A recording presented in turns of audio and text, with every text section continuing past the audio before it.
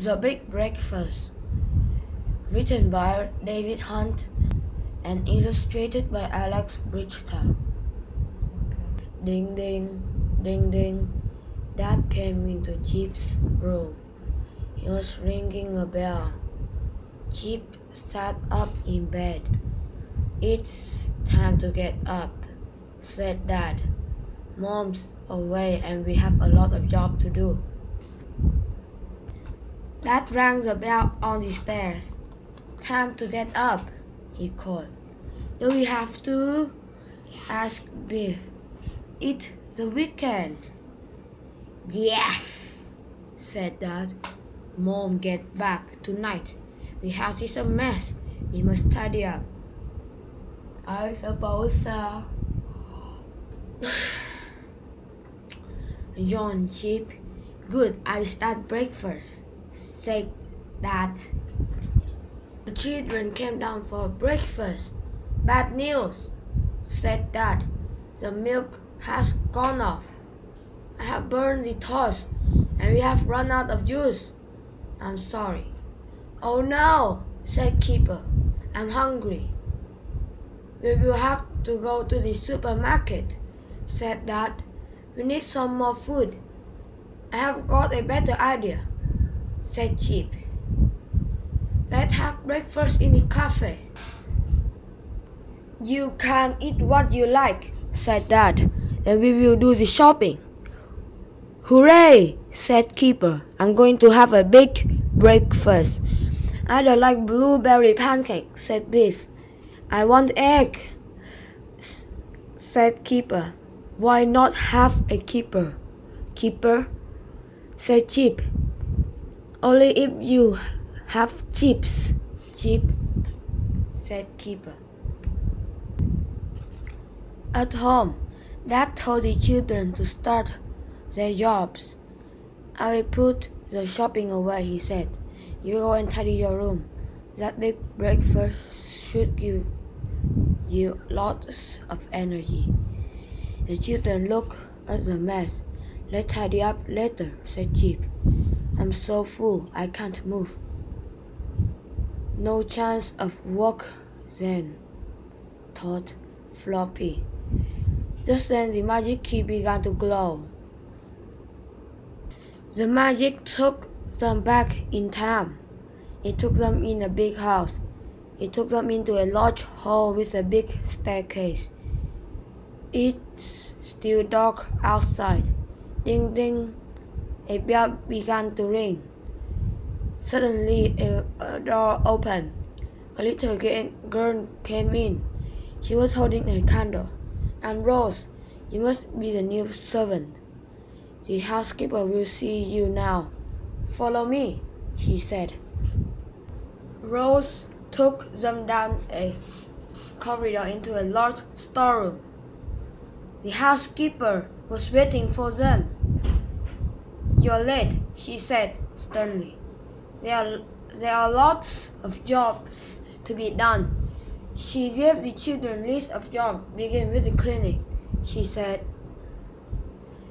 "It has to be done before breakfast." "Ah, I see you bought a dog. Good." Rose took them to a large kitchen. "This is Mrs. Fry," said Rose. "She is the cook." "Hello," said Mrs. Fry. "I see you have bought a dog. Good." "Was everyone pleased that we have bought a dog?" asked Chip. Mrs. Fry pointed at a wooden wheel.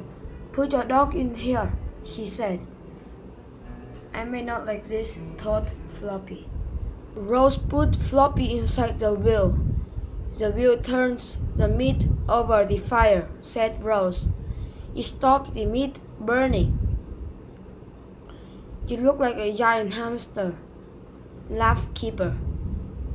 We must hurry. There's so much to do," said Rose. "Lord Plum will be up soon. We must finish the job. Then we can get his breakfast ready." Mrs. Fry put the meat on the spit. "We need this for Lord Plum's breakfast," She looked at Floppy. "Keep walking and don't stop," she said. "Funny way to get a walk," thought Floppy. "What else is for breakfast?" asked Biff. "Kippers, oyster bread, beetroot pancake, ale, and ice cream." "Nothing too fancy," said Rose. "I will get it ready. You get on with the job on the list." Biff had to scrub the clothes clean. She beat the rugs. Then she had to make some bread and put powder on some wig. Chip had to clean all the fireplace. Then he had to collect a lot of coal. Next, he had to polish the silver and polish all the wood. "Come quickly," said Rose. "The food is ready. We must take it to the dining room. Hurry up and don't forget Lord Plum's newspaper," said Mrs. Fry. The children put out the dishes on a big table. "Hurry up," said the housekeeper. "Lord Plum will be down soon. He won't want to see you in here." At last, breakfast was finished. Was Lord Plum happy with his breakfast? asked Keeper. "No," said the housekeeper. "He forgot to iron his newspaper." "I'm worn out," said Keeper. "I never want another walk," said Floppy. "At least we can have a rest now," said Chip. "A rest?" said Rose. "We have to start getting ready for lunch." Suddenly, the magic key began to glow.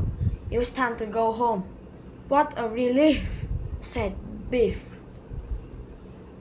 "That was hard work," said Biff. That came into Biff's room. "Hurry up," he said. "We have still got lots of job to do." Then we had to walk Floppy. "Oh no," said everyone. Early next morning, the children made Mom a surprise breakfast. "What a big breakfast," said Mom. "You have gone to so much trouble." "It was nothing," said Biff. The end.